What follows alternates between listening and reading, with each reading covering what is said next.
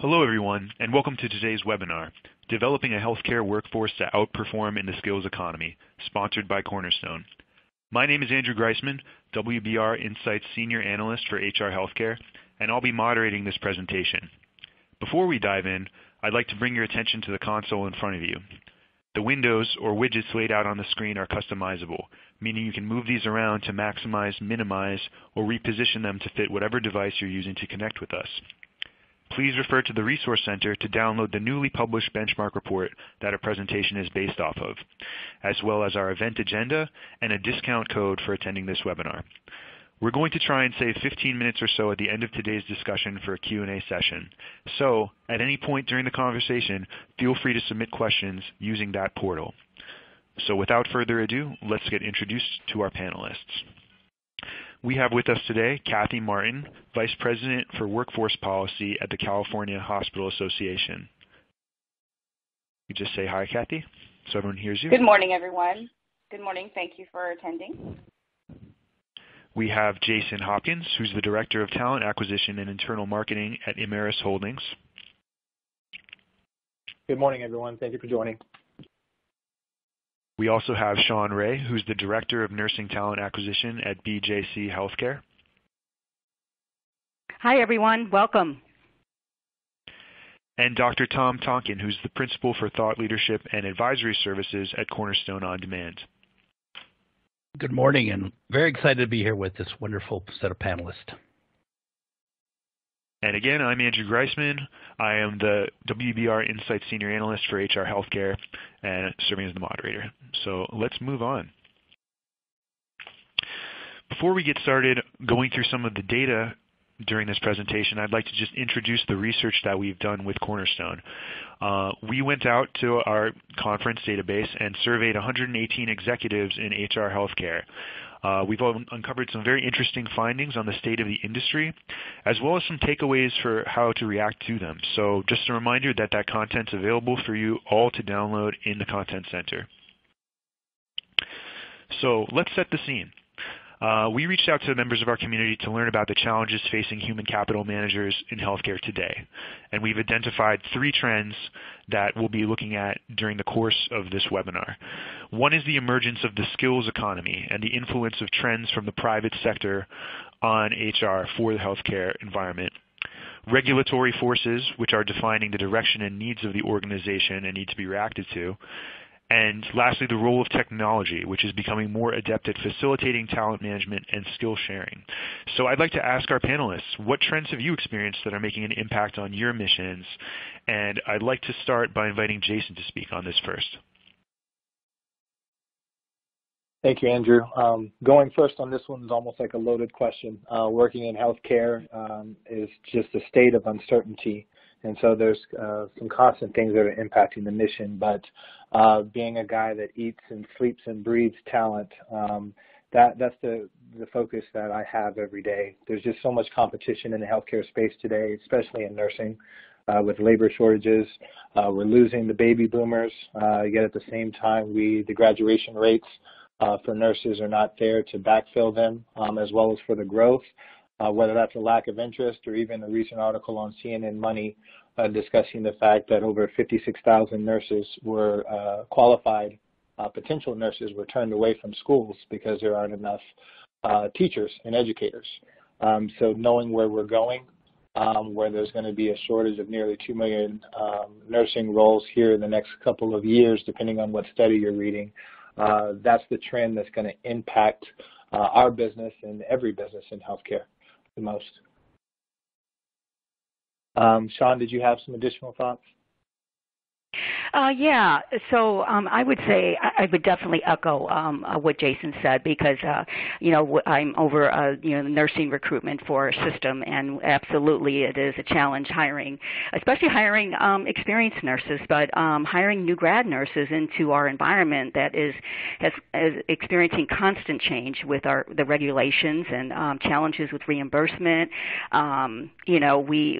We're facing, with the value-based purchasing and bundled payments, the frontline staff has to be acutely aware of their impact on patient satisfaction and with HCAHPS and ensuring that we are reimbursed to our expectations too. And it is, getting that I guess that upskilling to that frontline staff is of utmost importance.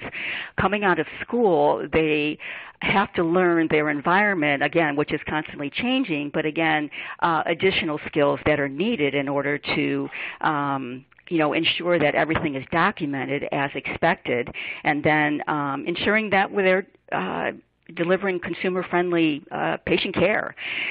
So they are facing a lot at the bedside currently. And I would also add to that we have challenges with how we're delivering care. And that impact on our workforce, virtual care, for example, and then also the changing candidate. With Jason mentioned the baby boomers going out, but we've got the millennials coming in. They've been coming in, and they've got their goals set of, I'm in 2 years, I'm going to be in advanced practice nurse school, and after that, so they've got their goals planned, and if we can't meet their goals, they're going somewhere else, to another organization who's going to meet their goals. So very challenging from multiple directions. Kathy, do you have anything to add? Sure. Thanks, Sean. One thing I'd like to touch on, something that we're seeing increasingly here in California as an emerging trend, especially in the past couple of years, is the attention given to the income gap and social justice and equality issues here in the state. And what we're seeing and how this is impacting our mission, or maybe more importantly, how we communicate as an industry our mission, is that certain organizations, and many of them backed by labor, are introducing bills in the legislature that are targeting the healthcare sector as a promise in terms of good jobs, well-paying jobs, and upward mobility for many populations, which is absolutely true, but at the same time putting very prescriptive requirements in statute for how we as an industry train the future health workforce and how we partner with certain educational institutions. So it's a very interesting trend to watch. We expect a couple of bills to perhaps make it to the governor in this session. Most of them we're okay with. But how it's impacting us as an industry is we have to step back and look at, how are we training? Are we training the most diverse workforce that we can to treat the patients of the future? Are we doing the best we can to partner with a diversity of education partners, whether those are public or private, or universities or community colleges? How do we best do that? What we're finding is we actually are doing a great job as an industry, and I think where this trend will lead us is to be better communicators of the work that hospitals are doing in this area, so that we can be sure that any legislation or mandates that come down the pike are actually in line with where we're going as an industry, and not instead punitive in nature. So that's something we're watching very closely. Dr. Tonkin, I'm sure you have something to add yourself. I do, and I appreciate all the insight that Jason, Sean, and Kathy have provided. I mean, obviously, these three are on here because they are highly sought-after practitioners and see these on the trends-based perspective. Hopefully that I can add a little bit of color that highlights healthcare within the overall society and in the industries. I think an aspect that Jason mentioned earlier was this idea of teaching versus nursing. I think one of the challenges I think we'll always have, and we have similar challenges in other sectors such as engineering. We just don't see that because there isn't so much effort or not effort, but the gap of people versus the demand. But the idea here is if a nurse wants to nurse, they don't want to teach, they want to nurse. And so there you have a gap. Same thing with engineers, right? Engineers don't want to teach, they want to engineer. So I think that's something that we have to potentially at a talent management level look at and see if we can change the way we motivate folks to get into that space. The second point I want to make, and again, I'm going to go cross-industry here and look at the society as a whole, is is the jobs that we're looking for in healthcare, are they something different than they used to be? And are those expectations changed from when they used to be? Again, I'm going to go outside of healthcare for a second and draw an example that I think healthcare is headed to is with manufacturing. I don't know if everybody recalls some time ago a TV ad by GE where a young man coming out of college has a job in a manufacturing company, GE that is, and everyone thinks he's going to use a sledgehammer or build something, and there's this perspective, and he says, no, I'm a programmer. I'm gonna do integration between these machines, and something that's very odd or counterintuitive for, say, a manufacturing organization, right? There's this perception of this. Might there be something like this in healthcare in the future? Are there perceptions of what people believe the jobs in healthcare are, and therefore maybe either moving away or have a different perspective? So I like to develop all of this as we move forward, but Andrew, I think we could go on to the next slide here. Thanks, Tom. So now we're starting to get into some of the data that we've actually gone out and gathered. So you see here something that's featured in our report, but we pulled it out to discuss today. 70% of respondents to our survey agreed that regulation dictated their operations to a degree. So what are some of the ways that regulation has impacted our panelists' efforts? And then conversely, since this is an area where you can share a unique perspective, Kathy, maybe you can start us off by answering, what have you observed in your experience as the impact of regulation on the industry, and what do you feel the future should potentially hold for an improved regulatory environment? Great, thanks, Andrew. Living here and breathing in California, one of the most regulated states in the nation, we certainly see this very acutely in our industry. Everybody understands and appreciates that regulations and statutes are necessary to protect consumers and patients and to regulate our business and our day-to-day operations.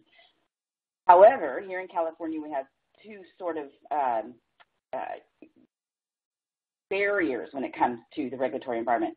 The first being that we tend to have the most stringent regulatory environment when it comes to health workforce in many areas, other areas as well, but in health workforce, we tend to have the most strict scope of practice laws. We have our ban on the corporate practice of medicine, which means hospitals cannot hire physicians.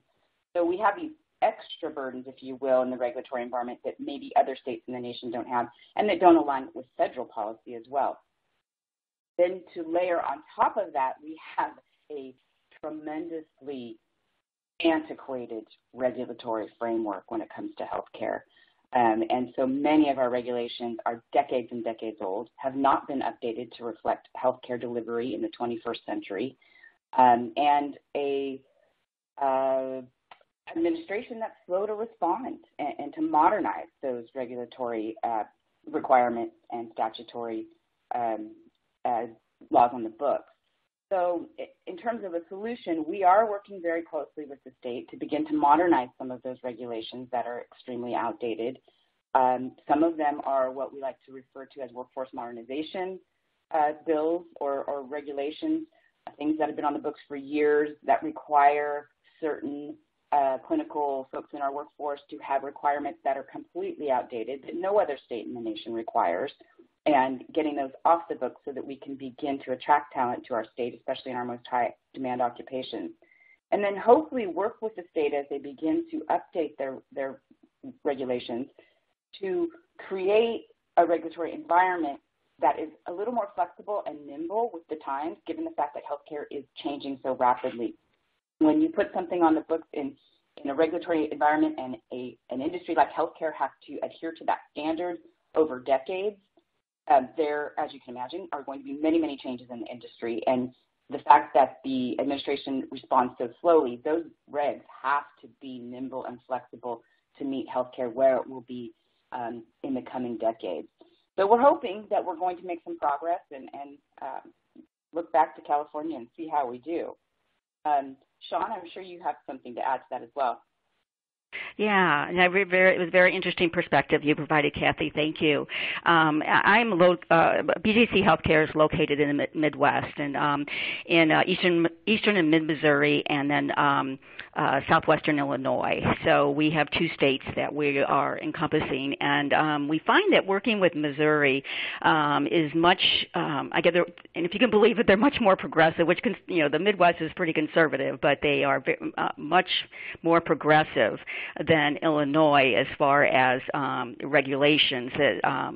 For example, there's a lot with Illinois State Board that's still on paper, whereas with Missouri, there's most, if not all, is online, and we get things done a little more quickly. But I would say that we have worked with the state of Missouri very, very well, and where our challenges have been is just with the federal environment, the federal regulations with Medicare and Medicaid, and of course some of that does touch on what the state requires as well. And some of our biggest challenges are with reimbursement and having to change our workflows as a result, and ensuring that we have that our documentation is where it should be in order to maximize the reimbursement, all along with what I was alluding to before with the bundled care and value-based purchasing, and ensuring that we have consumer-friendly care and outcomes as well. So we have had to put, we're hiring the clinical documentation specialists, or we have been, and they've been in place for several years, but it's still a pretty new role that is continuing to develop, and these documentation specialists ensure that the physicians are following the physicians, ensuring that they're documenting as they should in order to maximize the DRG and the bundle, et cetera. And so that is something that really has affected our environment. And then, we, again, worked with the state of Missouri to ensure that things like, what we have to, as far as from a regulatory standpoint, the yearly competencies, for example, or what it requires to provide orientation in a hospital. So those have become much more reasonable, and they are reasonable in Illinois as well. So, but I would say our biggest challenge is really from the federal environment. Okay, so I'll go. Jason, do you have anything to add? Yes, thanks, Sean. For those who may not be familiar with the Emera's business model, we're the largest operator of micro hospitals, and our business model is to go into other states or regions and partner with leading healthcare systems to build our micro hospitals. So what's unique for us is that currently we're operating in Texas, Nevada, Colorado, and have some expansion planned in at least 4 other states that I can't speak to at this moment publicly. So it's a very unique challenge for us on a couple of different levels, from the sense that our model being a micro hospital, we are indeed a hospital, which separates us from freestanding emergency departments as well as urgent care. And so we're constantly making sure, from an education standpoint, not only to payers or state regulators or federal regulators, that there is a difference in our model. There's also the idea of being in a different state. There's different requirements for staff. And so part of the kickoffs that we have internally is a detailed review of state regulations and what that's going to impact not only the individual certifications that are required across our clinical roles, but also the clinical roles themselves that are required to be staffed, whether it's a dietitian or dietary aide in one place versus another, the types of nurses that are required, ER techs, how do you use those? So there's a consistent requirement for us to monitor these types of regulations, the changes in those regulations for us to partner, and even, for example, with Kathy's statement around the high level of regulatory activity in California, that's been a state that, although we'd be excited to go into, it's not top of mind, knowing that it would be a challenge or a challenge for entry or cost to entry for us. Tom, I believe you have some additional items to add. Yeah, I do. And again, I want to highlight a lot of what's been said specifically at the state level when we're talking about regulations and compliance. And if you look at the reason, and at least that was the intention of a lot of these regulations, is to improve the situation for, in essence, I'm going to use the term customer because I believe we need to move to a more profit-oriented mentality when we're in healthcare, given the, how should I say this, climate of the industry. And the idea is to help that situation, but what my concern is, and this is an overall concern, looking outside of society, outside of healthcare into different aspects of society, to see that these regulations and compliance aspects do not backfire into what they were intended. One that comes to mind is the recent passing, I guess it's not that recent anymore, in Seattle for the $15 per hour minimum wage in Seattle, right? The idea here was we wanted to create a more thriving, growing, sustainable population, if you will, by paying these lower wages a higher wage. And now that we've gone and moved forward and see what the ramifications, basically that new wage law is what they call hailed to be a job killer in the city, right? People couldn't afford it, or if they did afford it, that went down, that those extra costs went down to the consumer. But what's happened is there's a tremendous amount of unemployment there in Seattle, and they're having to catch up. So a well-intentioned compliant regulation, whatever you want to call it, backfired and literally did what they were trying to avoid. I'd be interested as we move on in this discussion, do we see some of those things in healthcare in general? But for now, I'm going to turn it over to Andrew and as we keep this moving along. Thanks, Tom. So the next piece of data that we gathered indicates that 76% of our respondents agreed that hiring talent from the private sector would be beneficial for them. And interestingly, 14% were emphatic in this belief. So we're going to talk today about what are some of the hurdles that practitioners face in recruiting from the private sector, what challenges may be posed by regulation, and potentially some strategies for getting around those. So first, I would love for you to speak on this, Sean, so I'm going to pass it over to you. Yeah.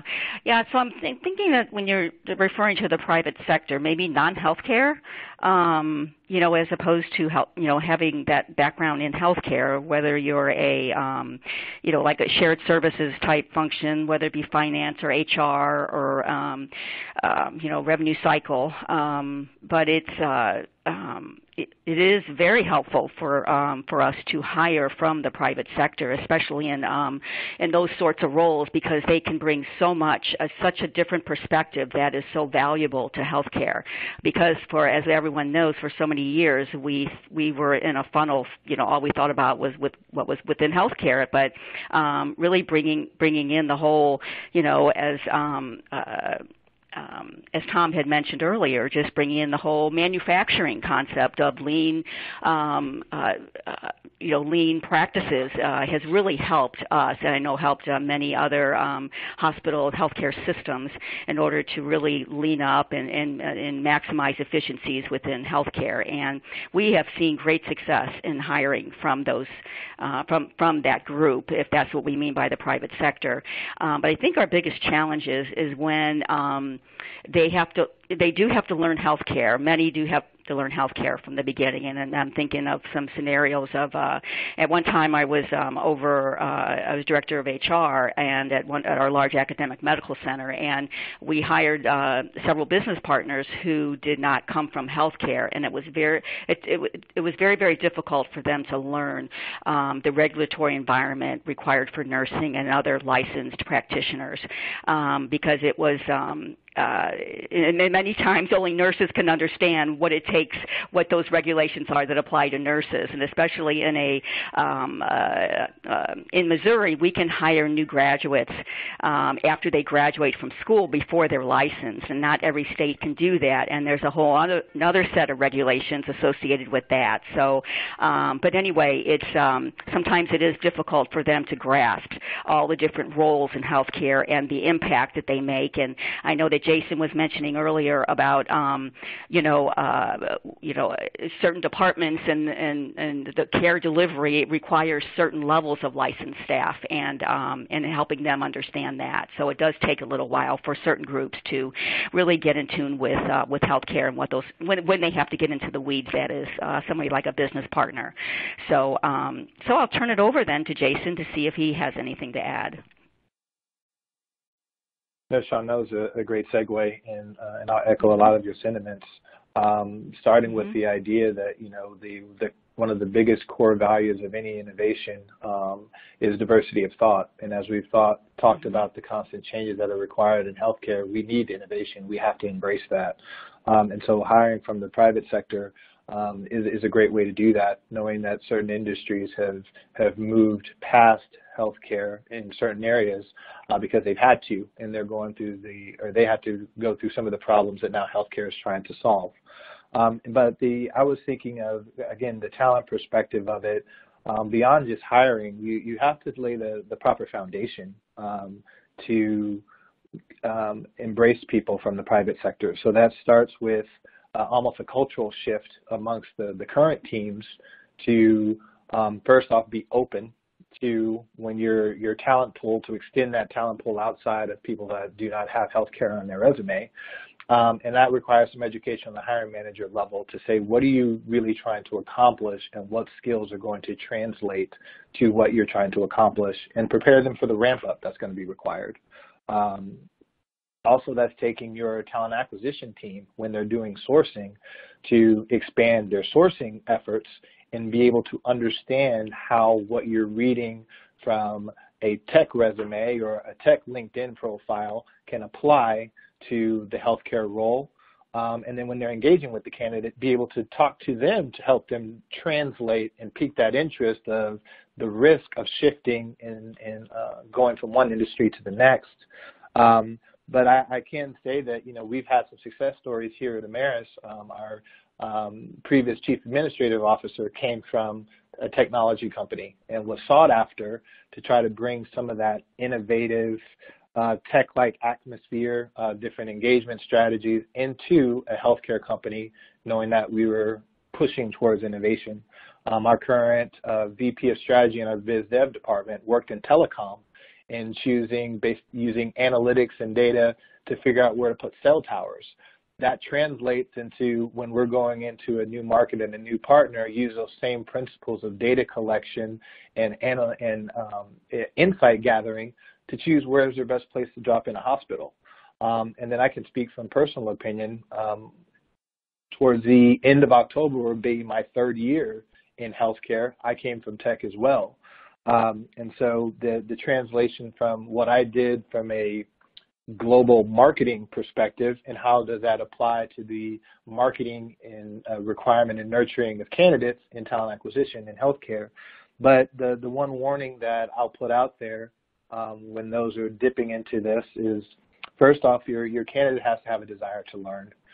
Because again, as you mentioned, Sean, healthcare is definitely different, and there's a lot of nuances and requirements from a regulatory perspective that you have to understand. And that candidate needs to be, that new hire needs to dig into that and be willing to say, I don't know, and ask. It's 3 years, and I'm still keeping a list of terms in meetings sometimes, and I go back after the meeting and say, what was that?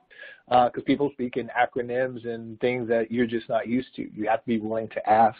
And also, again, laying that foundation for the organization to be patient with those individuals, know that they were brought in for a specific skill set that can add value to the company, but they're catching up on the healthcare piece. Tom, any additional thoughts? I do. I'd like to get a little more basic around the survey and the data, and so how this all came about, and sort of my thoughts. So working with WBR, obviously we put the survey together because we wanted to investigate a few things. And I'm going to go back and echo a couple things that were said earlier. I think there was 2 points behind trying to get this information. I think one of them is this trend that we see in healthcare to look a lot more like the private sector. Start looking about profitability, start looking about quality of service in a more rigorous way. Now, mind you, what I find very interesting in that particular point was that many of the people that currently came into healthcare really were more from an altruistic or philanthropic perspective, right? They want to do well. I spend a lot of time in hospitals, no, for research sake, not for health's sake, but talking to people and doctors, and I always ask the motivation question. So why did you get into this quote unquote business, if you will? And usually it's I want to help people. I want to make a difference. I want to have the society. But then when you start putting the rigor of business of wanting to run it more as a profit center, if you will, that shine that you first saw as a clinician or physician, I think it gets a little tarnished over time. And so I think that's a challenge that we as talent leaders need to move forward. And it's something that Jason said earlier around this idea of innovation. I will point to a seminal book that anybody that is interested in innovation should have on their bookshelf. So the title is called The Diffusion of Innovation. There's a gentleman by the name of Everett Rogers. I think there's been 5 editions. It's one of the all-time bestsellers of this kind of nonfiction genre. It basically talks about 2 specific ingredients for innovation. Obviously, diversity of thinking that Jason brought up, but also good interpersonal communication.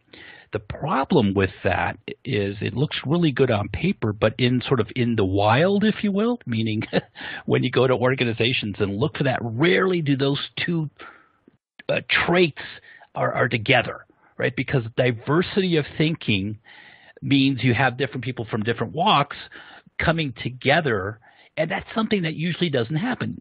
We as humans like to hang out with people that kind of look like us and are similar in thought, and so that diversity is very difficult to penetrate that. And yet at the same time, we get that good communication perspective because yes, we're homogenous in our demographics, right? We all kind of hang out together. So it's rare that you see these 2 traits, like I said, in the wild together.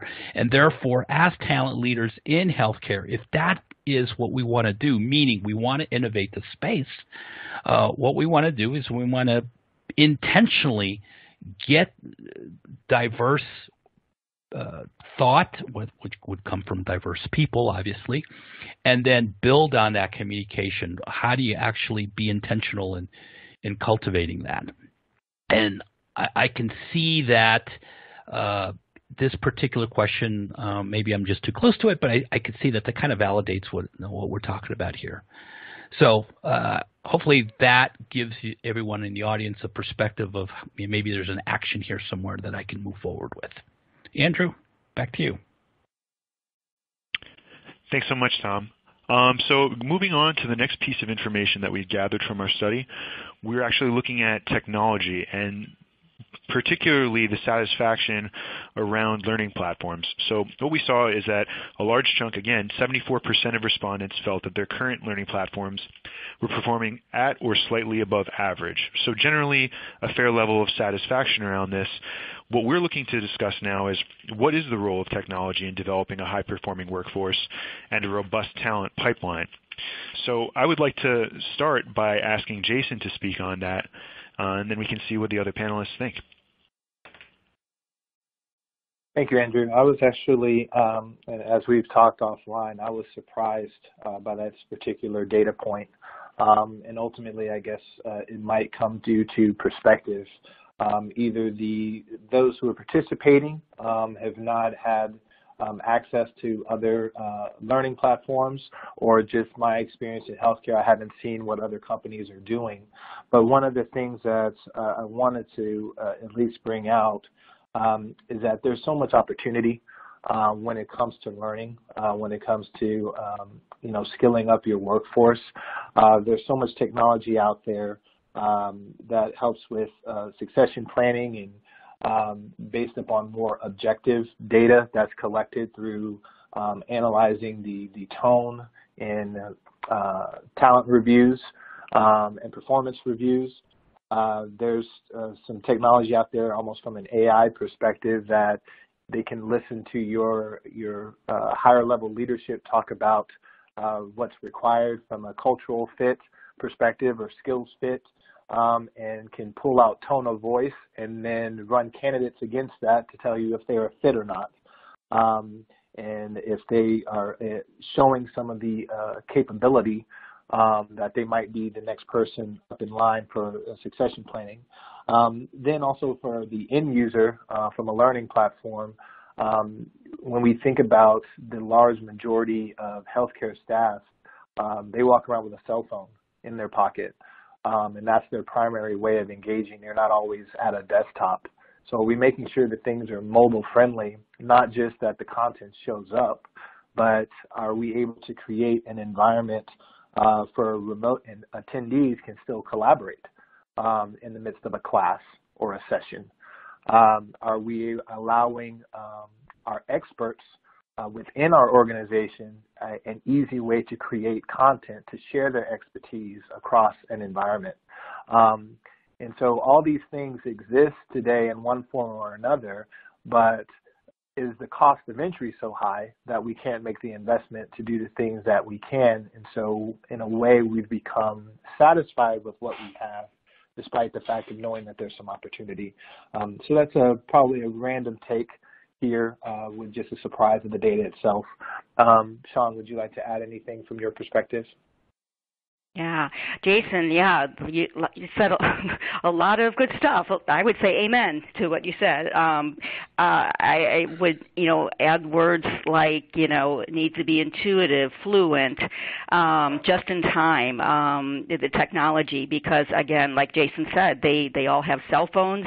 Our platform currently does not, they can't access it on their cell phone. In the future, it's supposed to, but that's our world today. And if we want them to use it just in time, they already have that phone in their pocket. But I think that they want to, and also with our, especially with a lot of the millennials and how they learn, they actually, and I think with all the different generations, they need to choose their method of learning. Not everyone learns the same way, and so maybe they could provide alternatives to how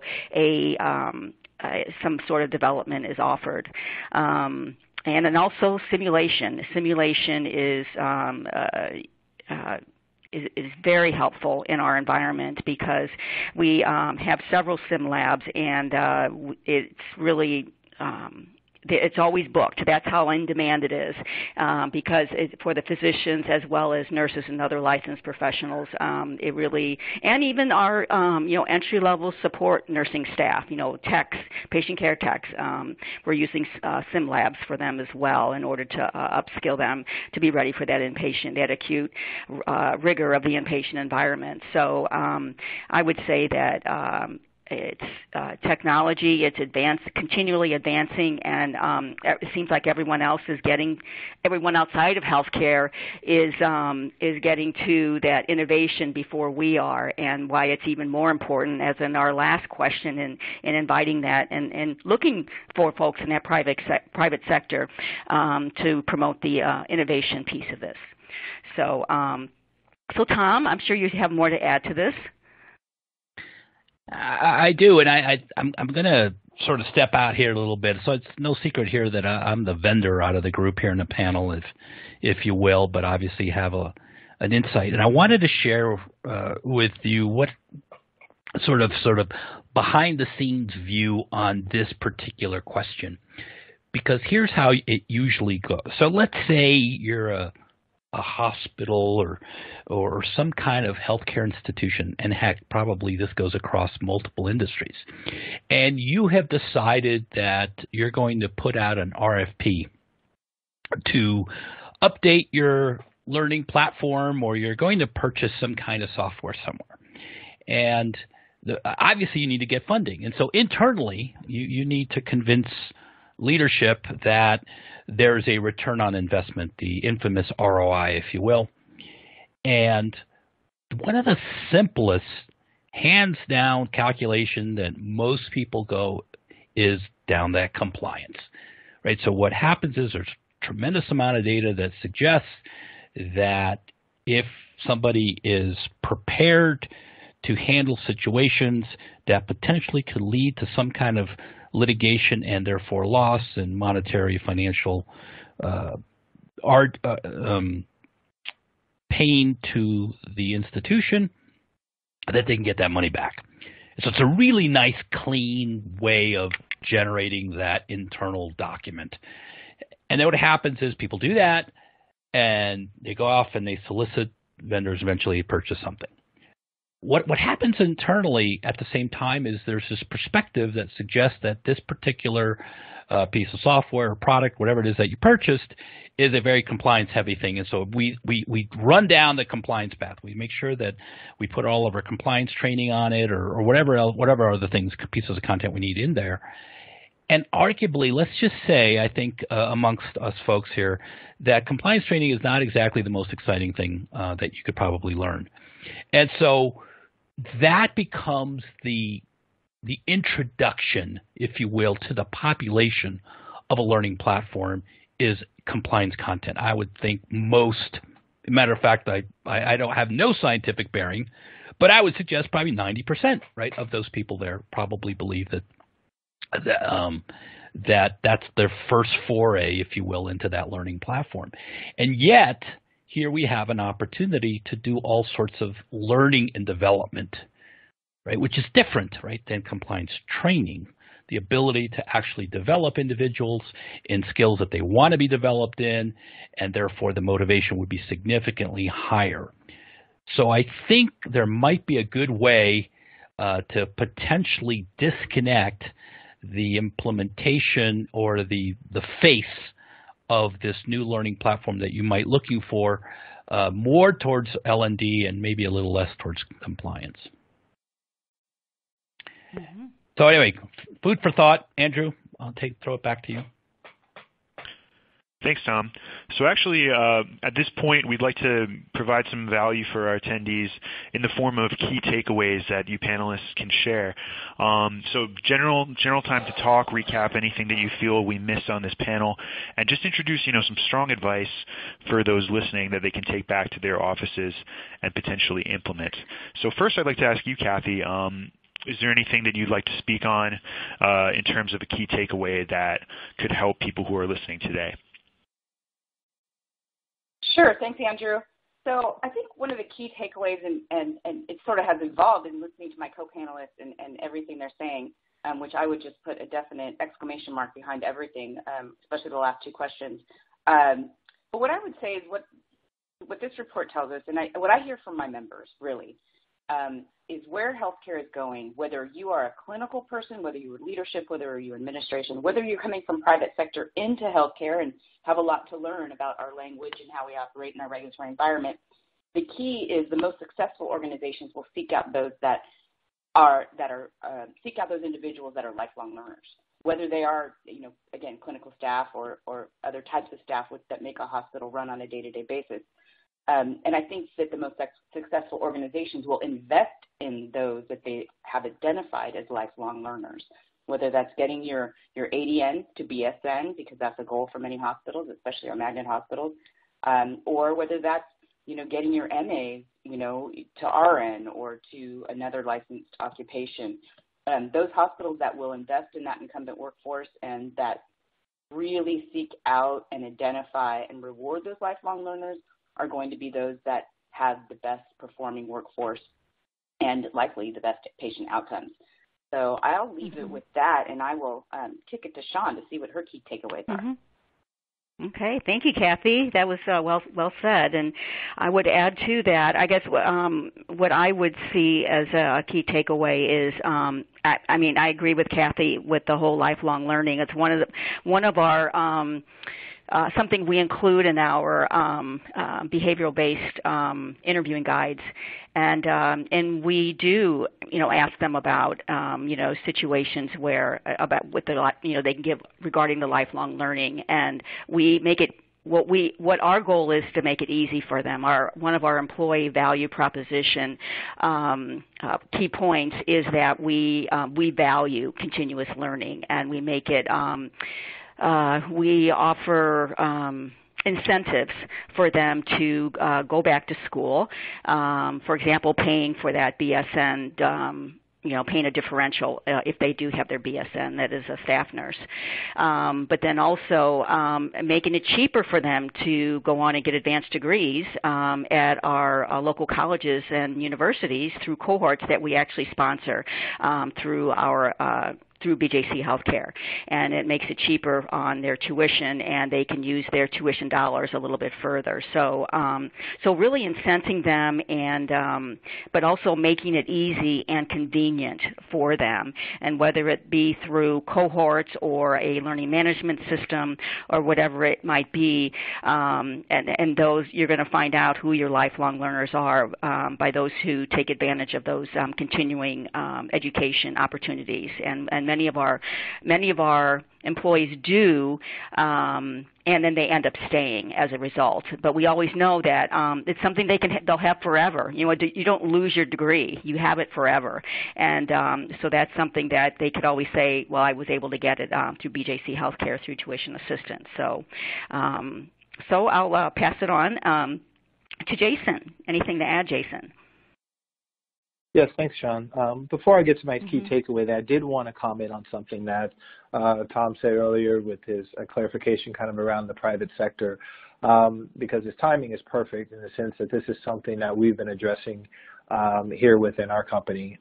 We were founded in 2006, so we've been around for only 12 years, so we're a baby in healthcare. Yet at the same time, we have very long tenured people who have been in healthcare for 30, 40 years. And so that feeling of getting into it for the philanthropic aspect and being a young company that's growing, there is a need for the financial acumen piece. We've been going after that challenge. And with the communication background, as you're trying to share that, just some advice for the group that's listening, when attempting to have that conversation, our messaging has been around the idea that we go through, and that includes everyone in the company, we go through such a huge effort to provide a high quality, empathetic bedside manner or care for our patients. We do such put so many things in place, regulatory or just cultural, for us to make sure that we're providing the best patient care. And if once you do all that work, it's only right to receive a fair market value for that work, so that we can then invest in our current people and continue to expand to, again, add that type of healthcare into more and more communities as we increase those that we serve. And so it's an interesting challenge, to Tom's thought. But to go into the key takeaway, and I'll be a little quicker with this since I had a follow-up comment. But I'm pleasantly pleased to hear Kathy and Sean's comments because mine is about talent. Everything that we've talked about on this webinar goes back to people, and especially in healthcare. At the end of the day, the bedside, the patient satisfaction, the ability to collect revenue, it all goes back to the acumen of the person, the desire to be that lifelong learner. And so therefore, in an organization, whether you're directly responsible for it, like myself and my team, or HR, you have to be a talent advocate. You should be talking about talent constantly. At every level in your organization, building strategies, looking at the problems that are coming before us and trying to get ahead of them. So if you're a leader in any organization, or if you are a frontline individual contributor, and talent isn't something that's constantly laying under the surface of your conversations, that's an opportunity for all of us to shift. To you, Tom. I think it's pretty fair to say that we have confirmed that change is here in this industry. Not only is it here, but it's probably at the rapidest, is that a word? Rapidest? Fastest rate of change that we have seen in this industry since this industry was an industry. And we see that innovation is a key to that change. And again, I would suggest that innovation always comes off as being a good thing.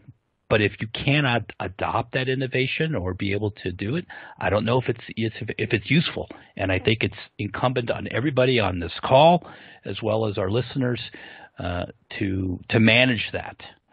And I think that's plenty right there. I think everyone else here has made great points. Mm-hmm. Andrew? Thanks a lot, Tom. Yeah, thank you, Tom. So now we actually have a little bit of time left for some audience Q&A. So I'm going to open up and see what our audience has been sending to us. And here we are. There's the first question. What skills are not needed now but will be needed in the near future? So, Jason, I'm going to let you speak on that first, and then you can pass it on if you'd like. But bearing in mind we have about 10 minutes left of the webinar. Okay. Thank you, Andrew. Just kind of similar to the last touchback comment, back to Tom's, I think from a high level, business acumen. If you're front and center at the bedside, you have to understand how what you do ties back to the overall business. That's where healthcare is going when we're working with reimbursement. Whether you're coding services, everything needs to be accurate. Because that affects our ability to continue running as a business. We are there to serve patients. That is number one. But our ability to serve patients means that we have to have business health. So at every level in the organization, business acumen is needed.